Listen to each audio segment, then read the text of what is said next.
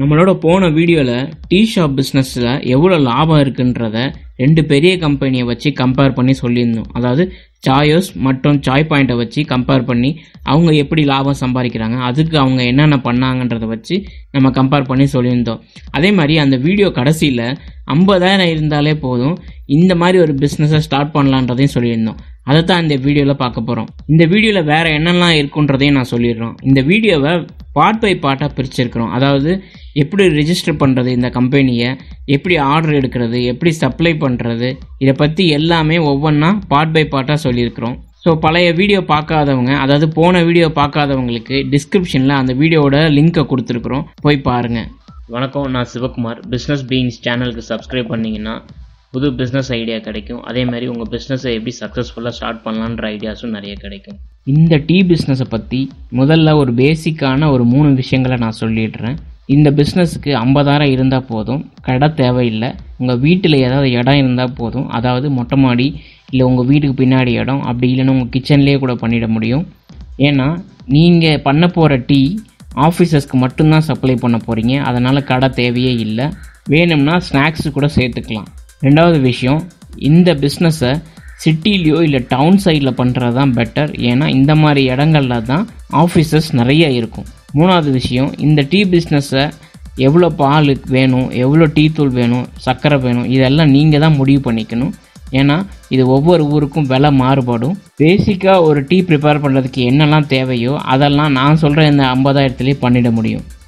இந்த டீ பிஸ்னஸை லீகலாக ரெஜிஸ்டர் பண்ணி ஸ்டார்ட் பண்ணுறது தான் நல்லது. அதனால் ஒரு ஜிஎஸ்டி ஒன்று எடுத்து வச்சுக்கோங்க. ரெண்டாவது எம்எஸ்எம்இ, அப்படி இல்லைன்னா உத்தியோக ஆதார் ஒன்று எடுத்து வச்சுக்கோங்க.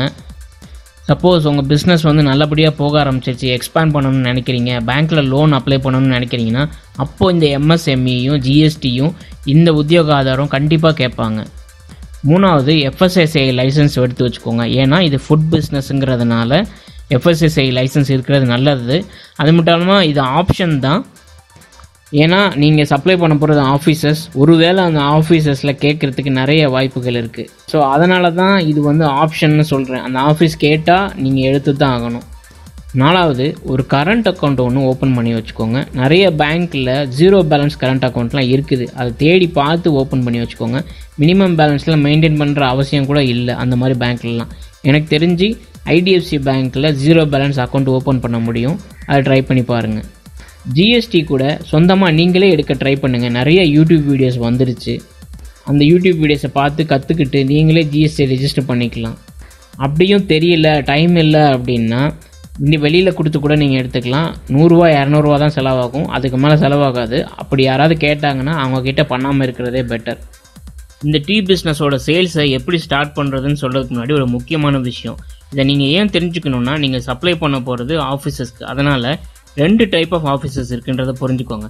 அதில் முதல் டைப் எப்படி பண்ணுவாங்கன்னா, எம்ப்ளாயிஸ்க்கு அவங்களே ஸ்பான்சர் பண்ணுவாங்க டீயையும் ஸ்நாக்ஸையும். இதில் 2வது டைப் ஆஃப் ஆஃபீஸ் என்ன பண்ணுவாங்கன்னா, அவங்க எம்ப்ளாயிஸ்க்கு ஸ்டைஃபன் ப்ரொவைட் பண்ணிவிடுவாங்க. அப்படி இல்லைன்னா அவங்க சம்பளத்திலே அவங்க வாங்கி சாப்பிட்டுக்கிற மாதிரி இருக்கும். இதில் நீங்கள் டார்கெட் பண்ண போகிறது முதல் டைப் ஆஃப் ஆஃபீஸ், அதாவது அவங்களே ஸ்பான்சர் பண்ணுறது. ஏன்னா இவங்ககிட்ட தான் நீங்கள் ஈஸியாக ஆர்டர் வாங்கிட முடியும். இப்போது சேல்ஸ்க்கு வருவோம்.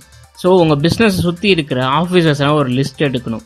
இந்த வீடியோவில் இந்த மாதிரி ஆஃபீஸஸ்லாம் லிஸ்ட் எடுக்கிறது எப்படின்னு சொல்லியிருக்கிறேன். உதாரணத்துக்கு கோயம்புத்தூரில் உள்ள மார்க்கெட்டிங் ஏஜென்சிஸை பற்றி எனக்கு ஒரு லிஸ்ட்டு வேணும் அப்படின்னா, நான் justdial.com போய் மார்க்கெட்டிங் ஏஜென்சின்னு சர்ச் பண்ணிங்கன்னா, கோயம்புத்தூரில் செலக்ட் பண்ணிவிட்டு சர்ச் பண்ணிங்கன்னா ஒரு லிஸ்ட்டு காமிக்கும். இந்த லிஸ்ட்டை யூஸ் பண்ணி இதில் கான்டாக்ட் நம்பர்ஸ் எடுத்து அந்த ஆஃபீஸில் இருக்க ஹெச்ஆரையோ அக்கௌண்டண்ட்டையோ கான்டாக்ட் பண்ணி பேசினீங்கன்னா உங்களுக்கு ஆர்டர் கிடைக்க நிறையவே வாய்ப்பு இருக்குது. ஏன் ஹெச்ஆரையும் அக்கௌண்டண்ட்டையும் கான்டாக்ட் பண்ண சொல்கிறேன்னா, இவங்க 2 பேர்கிட்ட தான் அந்த எம்ப்ளாயோட டீட்டெயில்ஸ் இருக்கும். அதாவது எத்தனை பேர் அந்த கம்பெனியில் ஒர்க் பண்ணுறாங்க அப்படின்ற டீட்டெயில்ஸ். அது மட்டும் இல்லாமல் இவங்களை கான்டாக்ட் பண்ணுறது தான் பெட்டர் ஐடியாவும் கூட. ஸோ இவங்களுக்கு ஃபோன் பண்ணி இவங்களுக்கு நீங்கள் பண்ணுற பிஸ்னஸை பற்றி சொல்லி மீட்டிங்கை அரேஞ்ச் பண்ணி அந்த மாதிரி ஆர்டர் எடுக்க நிறைய வாய்ப்புகள் இருக்குது. 2வதுல ஒரு வழி இருக்குது. இந்த மாதிரி ஆஃபீஸஸ் எல்லாம் நீங்கள் கால் பண்ணி தனியாக ஒரு மீட்டிங்கே அரேஞ்ச் பண்ண முடியும். பட் ஆனால் அதுக்கெல்லாம் கொஞ்சம் செலவாகும். பட் ஆனால் இதுவும் ஒரு வழி தான்.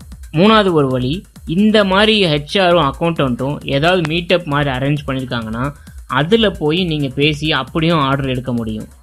உதாரணத்துக்கு கூகுள் மீட்டப்ஸ்னு இருக்குது, இல்லை meetup.comனு இருக்குது. இந்த மாதிரி இடத்துலலாம் அக்கௌண்டன்ட்ஸ்க்குன்னு ஏதாவது மீட்டப் குரூப் இருக்குது, இல்லை ஹெச்ஆருக்குன்னு ஏதாவது மீட்டப் குரூப் இருக்குன்னா அந்த குரூப்பில் நீங்களும் ஜாயின் ஆகிட்டு அடுத்த மீட்டப் அவங்க எப்போ வைக்கிறாங்கன்னு பார்த்து அவங்க கிட்ட போயிட்டு இந்த மாதிரி ஹெல்ப் கேட்க முடியும். இதை மாதிரி நீங்கள் ட்ரை பண்ணிங்கன்னா ஆஃபீஸ்லேருந்து உங்களுக்கு ஆர்டர் கிடைக்க நிறைய வாய்ப்புகள் இருக்குது. நான் 2வது டைப் ஆஃப் ஆஃபீஸ் சொல்லியிருந்தேன்ல, அதாவது அந்த கம்பெனி அவங்க ஸ்டைஃபன் கொடுத்துருவாங்க டீக்கும் ஸ்நாக்ஸுக்கும், அந்த எம்ப்ளாயை வாங்கிக்கணும். அப்படி இல்லைனா கொடுக்குற சேலரியிலே அவங்க வாங்கிக்கிற மாதிரி இருக்குன்னு சொல்லியிருந்தால அவங்களுக்கும் சேல்ஸ் பண்ணலாம். ஆனால் இதுக்கு நீங்கள் கொஞ்சம் மெனக்கடுற மாதிரி இருக்கும், அதாவது இன்னும் கொஞ்சம் எஃபர்ட் போடுற மாதிரி இருக்கும். ஏன்னா இந்த கம்பெனியோட எம்ப்ளாயிஸோட டீட்டெயில்ஸ் கிடைக்கவும் வாய்ப்பு இருக்குது, இந்த கம்பெனி டீட்டெயில்ஸும் உங்களுக்கு கிடச்சிடும். ஆனால் இவங்களை கேதர் பண்ணி இவங்க எல்லோரும் சேர்ந்து உங்களுக்கு ஆர்டர் கொடுக்குற மாதிரி செட் பண்ணுறது கொஞ்சம் கஷ்டம்தான். ஆனால் ஒர்க் அவுட் பண்ணால் ஈஸியாக பிடிக்க முடியும். ஆர்டர் கிடைக்கிறதுக்கு முன்னாடியே எப்படி சப்ளை பண்ண போகிறீங்கன்ற மெத்தட் தெரிஞ்சிக்கிச்சுன்னா இன்னும் ஈஸியாக இருக்கும். ஏன்னா அதை வச்சு கூட உங்களுக்கு ஆர்டர்ஸ் நிறைய கிடைக்கிறதுக்கு வாய்ப்புகள் இருக்குது.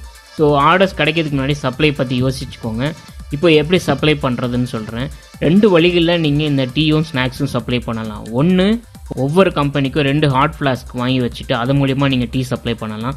ஆனால் கண்டிப்பாக அவங்களுக்கு டம்ளர் ப்ரொவைட் பண்ணுறது நல்லது. 2வது வழி ஒன்று இருக்குது, அதுதான் யூஸ் அண்ட் த்ரோ.